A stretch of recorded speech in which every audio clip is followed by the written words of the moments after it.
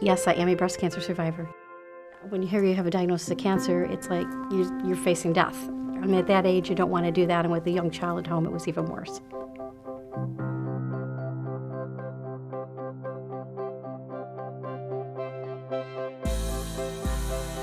Service, parts, sales. No matter where you do business within the dealership, you are helping someone like Ann in the fight against breast cancer.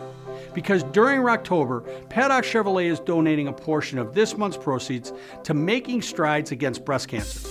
In addition, my wife and I will match the dealership's donation dollar for dollar. It's Rocktober, and we're doing everything we can to rock for a cure.